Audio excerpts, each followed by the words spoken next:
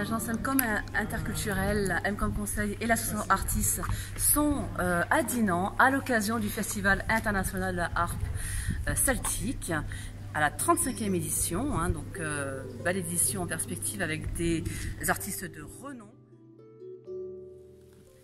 Pleased to meet you, Corrina HEWAT. Thanks to be present here for us. I would like to begin by your history, your inspiration. How did you choose the instrument harp? Well, I played piano from a very young age. I also played fiddle, Scottish fiddle, and my family went travelling to the Isle of Skye on the west coast of Scotland, and we stayed in a youth hostel. In this youth hostel was a woman who was also happened to be travelling, and she was playing a Celtic harp in the corner. Okay. She was playing. So I went to say hello and said, I really want to try. And she said, yeah, come on. So I immediately found the chords of the piano on the harp. And she was very supportive and said she would help me learn this instrument. She lived an hour away from me on the east coast of Scotland, so she offered me lessons. I was very lucky because we didn't have any money for lessons. We were not a rich family. Mm-hmm. And so she offered for free to give me some lessons on the harp. Wow. Her husband built me a harp. Really? With, yes, he did. It was horrible. With nails, bent nails for blades, and it was doink, doink, doink, doink, doink. But I played it. I really enjoyed it. And we have in Scotland a large group called the Clarsach Society. The Clarsach is the Gaelic word for wire-strung harp. And through that society, I was able to hire a better harp to play. So she taught me for free for a year.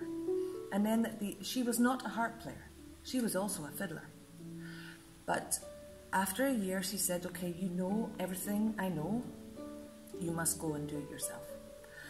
So at the age of 14, I just taught myself. From then, and then I applied when I was 17 and I finished school. I applied to the Royal Scottish Music Academy, but not to do music, to do drama. Oh. I was to be an actress. Really? Yes, but I was only 17. And a year too young for the course. And they said, go upstairs, there's a music department. So I honestly went upstairs and said, hello, I'm a harp player. Can I do music for a year and then I come and do the drama course? And they said, yes. And of course, once I did a year, I played pedal harp then. And I learned the pedals, and so I studied pedal harp, and then I decided, hey, I'm going to go do jazz. So I did a jazz degree on pedal harp. Wow. When actually I wanted to do drama. So I actually wasn't going to be a musician at all.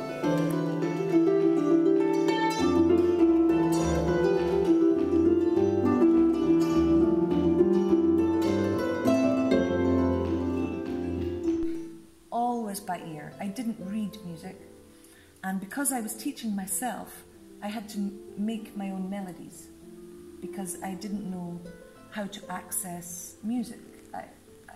There was no other teacher for me. I was in the Highlands of Scotland, north of Inverness, so there was no harp players up there at this time. So really I was on my own. So this is why I start writing music. Okay. Purely because I did not know how else to access music. This is why you have a sensitive approach. with your music? I think so. I think so, because it's all by ear, and in Scotland we respond to each other when we have a lot of sessions. My mother ran a place called the Home of Highland Music, called Balnain House, and actually Maison de la Harpe in Dinan was inspired by Balnain House. It's crazy. Which was run by my mum, my mother. So in Balnain House, we would have sessions, there would be fiddles, and then just play tunes. And so I learned my trade through just playing with other people. Wow. And I think this is one of my best, the skill I find the most important in my life is just to be able to listen and respond, like communication. We tell stories in our music and in our songs, and this is what it is all about for me. And to yes, I never dreamed of playing anybody else's music. Always the music had to come from me inside. Perfect. This is why you are one of the leading players in the world today. You say, yes, yes, I confirm. And there's lots, many.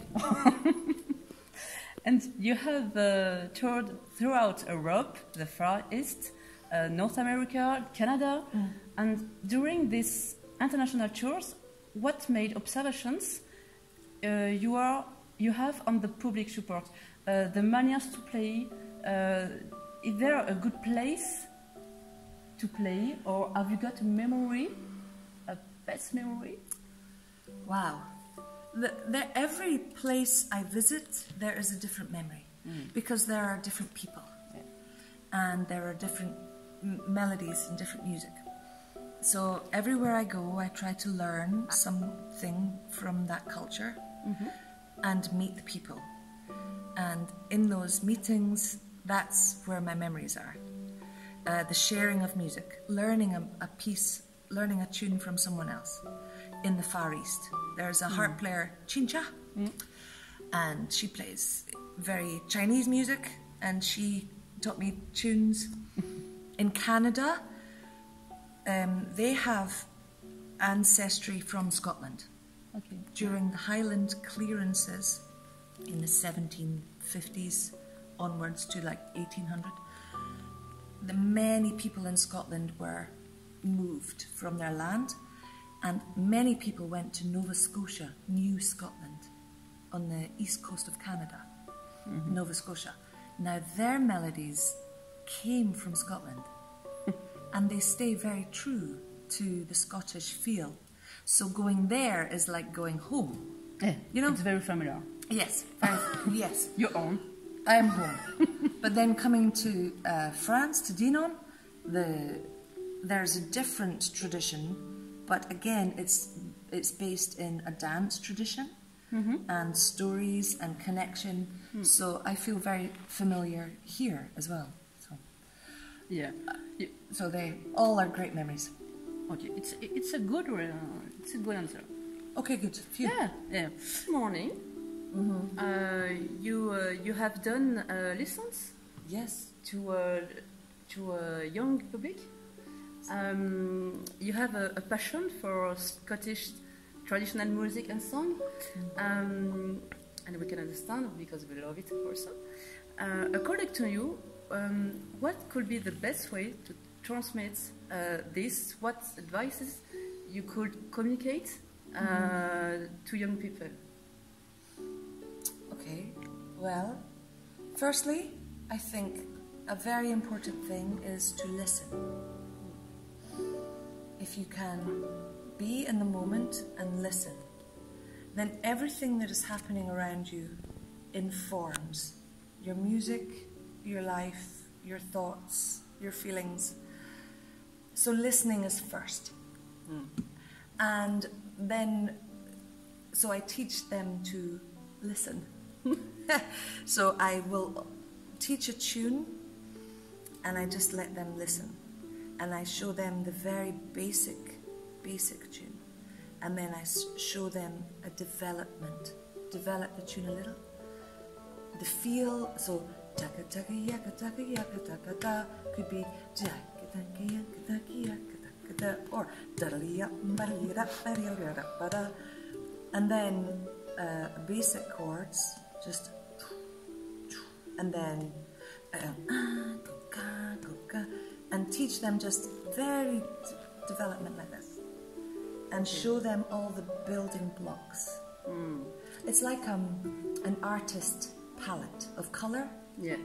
I have the red, the blue, the yellow, and then I mix, and I add in, and then we make green, and then we have a little black, and white, and purple, and then all the colours, and give them all of this colour palette for them to use, but show them the way to build themselves, rather than listen to me, be like me. I don't want that. I would rather listen to me, but listen to her, and listen to them, and listen to this and that, and then use all of those things to be your own person. Yourself. We can say that you live a dream, playing harp all around the world, and in this way, what are your following dreams? Well, how do you feed your dreams today? I am not anywhere near where I want to be in my music. I am only at the start. So the music I hear in my head is still I cannot create. So I'm always trying to create this, but I never quite get there. My father said, life is like a ladder. Where do you want to be on this ladder? And so I picked a place, and I said, I want to be there. He said, if you want to be there, you will only ever get there. But if you want to go there, maybe you will reach here, or maybe you will reach here, or maybe, but never make your dreams too small. So my dreams are huge, huge. I also work with many choirs. I write vocal music and big arrangements for big groups. So I'm always thinking bigger, more harmony. I think in music is like this, but also this, and also this. So there's very much a 3D, you know what I mean? Three-dimensional. 3D. So my dreams are all this. It's very hard to explain. No, I understand. But constantly in my head there is music. Huge, big, full, and full. It's very noisy. Yeah. I imagine. Yeah, it's a form of quantique. You know quantique? La physique quantique? Quantique physique? Oh yeah, you know? Okay, yes, quantum physics. Yeah. Yeah, I'm really... You know? Yes. C'est in all all your sides, all the proportions, all the... And the depth, yes, that's exactly it. And when you see something or hear something, it might be from your perspective, just this. But if you look at another perspective, or another, or it could be so much different. And it could be solid, it could be liquid. No limits. No limits. So I am unable to tell you what my dreams are. But the next interview. Yes. Yeah, sorry. Okay, je programme d'avance parce que bon. Do you know Camille and Caroline? I do. Really? Alors, just to inform our public. Alors, juste pour vous qui ne connaissez pas, Camille et Kennarly, c'est deux jeunes femmes harpistes qui un peu cassent on va dire ça, l'image de la harpe en étant un peu plus, comment je peux dire ça, inspirées, en étant aussi dans la séduction aussi, et en revisitant des morceaux justement par leur propre, en étant eux-mêmes et en revisitant tout ça. Et elles ont, je ne sais pas si c'est elles qui ont créé, mais en tout cas, elles parlent de harpe métal. Voilà, c'est un peu le style de leur musique. So, Corrina, what do you think about them? Honestly? Of course. Okay. I think they are promoting the harp a lot, and this is great for harp.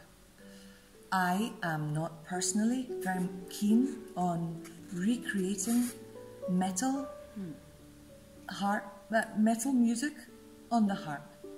I think it is more for show than musically of depth. But they do their show well, and people seem to really love it. So I am very supportive of this, because obviously they are good harp players. But their videos are somewhat more Performance. Yes, yes. And I personally am not so keen on this.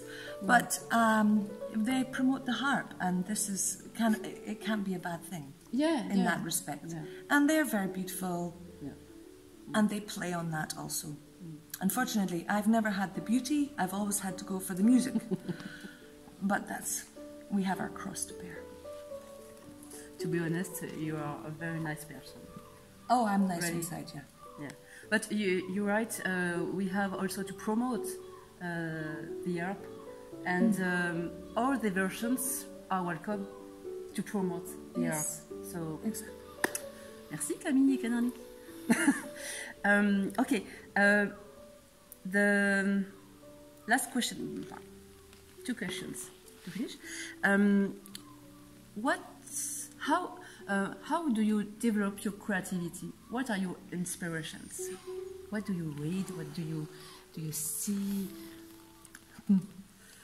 I love the sea. I love the beach, the water, the sand, the stones, the trees, the land.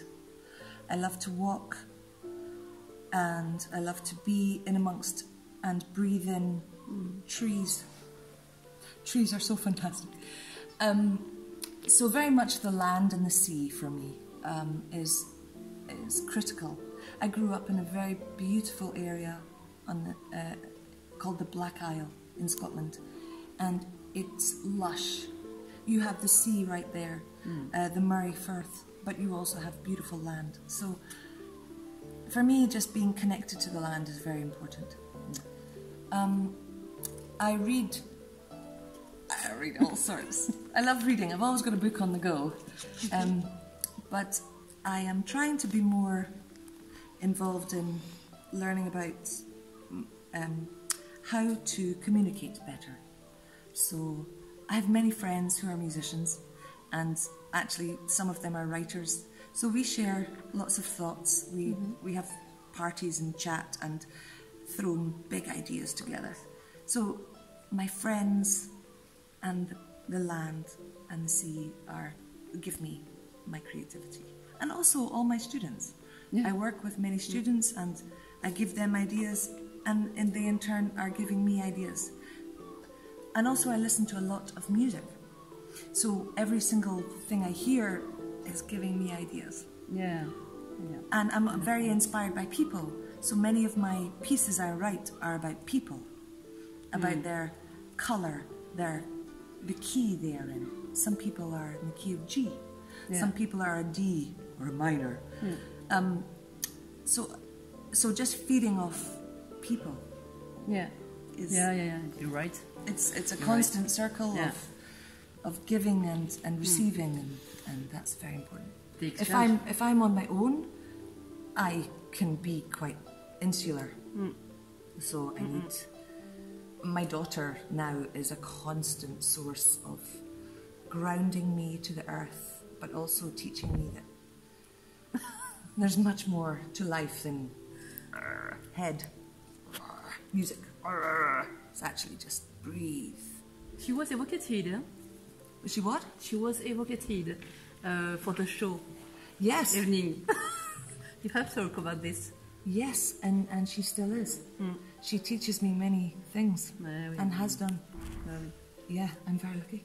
Yeah, and children. Corrina, yesterday evening for the show, you did play with Leonard JACOME, and it was fantastic. Really fantastic. It was an improvisation, or it was... We had decided, I was wanting to play one of Merzin's pieces, Rencontre, which he taught me when he had first written it. Okay. I happened to be here at the festival, I don't know when that was, many years ago. And I have recorded it on one of my albums, because I think it's very quirky. So I thought it'd be really nice to play this for Merzine in the festival. So Leonard, he was happy to play. So we just jam. We just jam this, and then maybe a reel just to pick it up, and then this ba ba ba ba ba ba fling thing. So it was very unorganized, but okay. we had an idea of a kind of a shape. Oh, it was fine. It was nice. It's nice. It's nice to get together. And, yeah, because MKomm Conseil, it's a communication agency who works on diversity, mix, cultural. You know, so we love see and learn and all the meetings. You know, when two worlds meet each other, it's fantastic. Yes. Really. It is. It's really exciting for us as well. And Leonard has asked if maybe we can get together again to maybe work on some other music together. So this would be lovely. It was. So the festival brought us together because I had never even heard of Leonard before I met him at this festival. It's done. Yeah, it's done now. Check. Yeah, it's their fault. The last question. Yesterday we celebrate in France the Independence Day. You know, so yes. Well, today it's footballistic. But in Scotland, I learned that you celebrate the St. Andrew Day. St. Andrew's Day, Day. The end of November. Yeah. Voilà. On this special day, which message could you deliver to the people of the world to finish this interview in this way? St. Andrew's Day is definitely, he is the patron saint of Scotland, but I actually hope one day Scotland will be celebrating its own Independence Day from England, so that we feel strong enough in ourselves as people and with the resources we have in our country that we can support ourselves and are not beholden to Westminster or people who have more money and own our country. We don't want this. We need to stand up for ourselves and feel strong enough in ourselves to make our voices heard and know that our voice is as important as every other voice, and not to feel ashamed but to feel really proud of what we have. Oh, I'm going to... Elle m'a sorti une émotion là. Je sais pas pourquoi, mais bon bref. Okay, perfect. Oh, I'm going to... No, you are freedom. But yes, it's important to talk about liberty, about humanity, about power within people. Power. We all have power in ourselves. We do not have to listen to the words from above to tell us. We are all strong, and we need to believe this. Yeah, this is really important. It's a strong interview for me. Okay. Ready. Voilà, on termine sur une note d'émotion. Thanks a lot, Corrina. My pleasure. Really, my pleasure. And voilà, take the time to relax also because you need it, I think. And I've a nice how we say life. Have a nice life. That's great. Voilà. And we follow you. We follow you. Okay. We keep contact. Thank you. Thank you. Thanks. Voilà, merci beaucoup à tous qui nous avez donc suivis. Nous allons donc finir ce beau festival à travers la soirée de clôture de ce soir et le Fest-Noz, avec des artistes aussi qui demandent à être révélés. Et je vous invite, comme vous le savez, à chaque habitude, vous likez, vous partagez, vous aimez, bref, vous en parlez autour de vous. MKomm conseil pour vous servir, journaliste territorial sur le terrain. On vous aime et à bientôt.